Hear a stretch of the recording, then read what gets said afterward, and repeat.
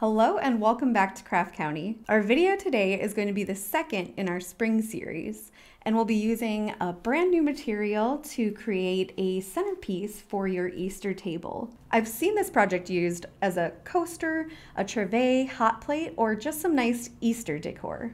So let's get started.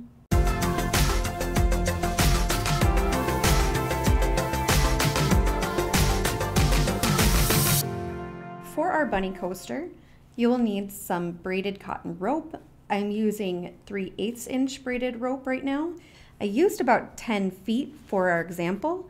However, the length of cord that you'll need is just going to be dependent on what size of coaster or trivet you'd like to make. Other than our braided cotton rope, you will also need some scrap fabric, some paracord, hot glue gun, pins, and a pair of scissors. This is a fairly simple project, so let's get started. So a standard coaster I would say is about 4 by 4 inches, so you can definitely just make your bunny about that large. I was hoping to do kind of a pot or pan trivet, so I'm gonna make mine about 6 inches or so in diameter, but you'll want to just start by coiling it in the center. So I cut my braided rope at a bit of an angle, and I'm just going to put a little bit of hot glue on the end and start coiling it up. So I'll just fold that back in on itself to start it off. What's nice is that you can just use some of those stray strands from the cotton rope to just hide that little glue dot. As you continue your coil, you'll want to stick pins in every so often as you work around just to hold the shape of that coil. And you want to try and keep it fairly tight as you go around so that it's as solid as possible when you finish up.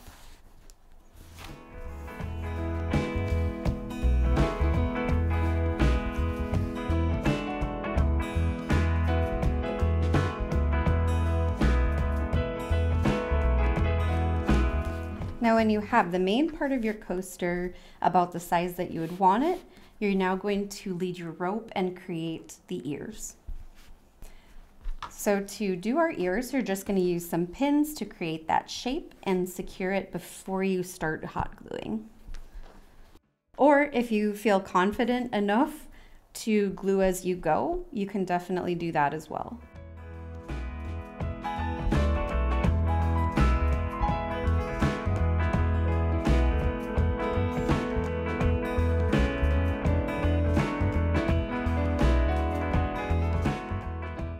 So once you have your ears placed where you want them, you can cut the end of your rope off. Again, I just kind of went at a little bit of an angle so that I'm able to glue that down and hopefully make it look a little more flush with the rest of it. So I'm gonna tack that down here, and then I'm also going to start going around and doing my glue points to finish that off.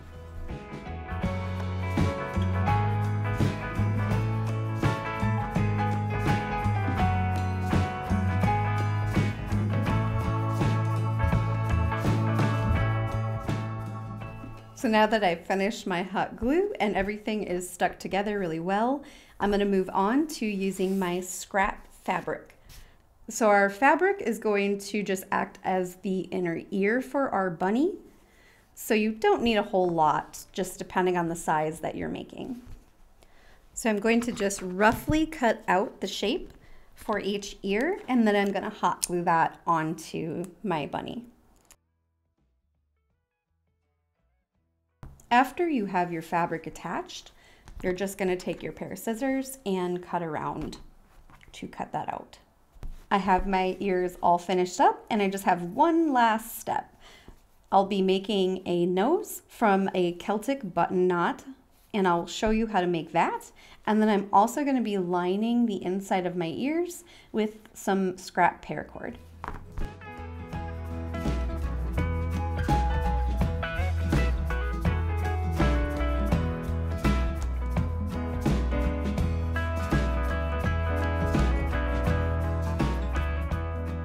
For our last step, I'm going to be making a little nose out of some paracord. So 550 paracord isn't maybe as low profile as some other cords you could use for that.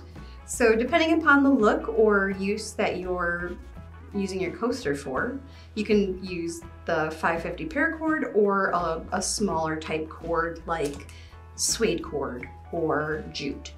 So I'll show you here how to make the diamond knot. You'll want to start with a small bit of cord and make 2 loops towards the back. So you'll want your loops, your working ends, to go behind the cord right here. Then you're going to take those 2 loops and cross them over to make kind of a pretzel shape. Then you're going to take this side and loop it around and come through the back of the left-hand side of your pretzel. Then you're going to pass it through the middle and back through this side. And from there, you'll go through the loop that you made and back through the left side of that pretzel shape. So once you get here, you can start kind of working the knot a little bit tighter so you can start getting some of the bulk worked out towards the ends to get your button knot shape.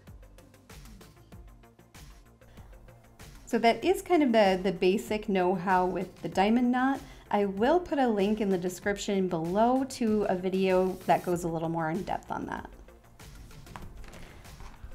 Since we already have our diamond knot nose finished up, I'm just gonna pop this one onto my coaster. To finish off my nose here, I did just snip the ends and use a lighter to gently press those down.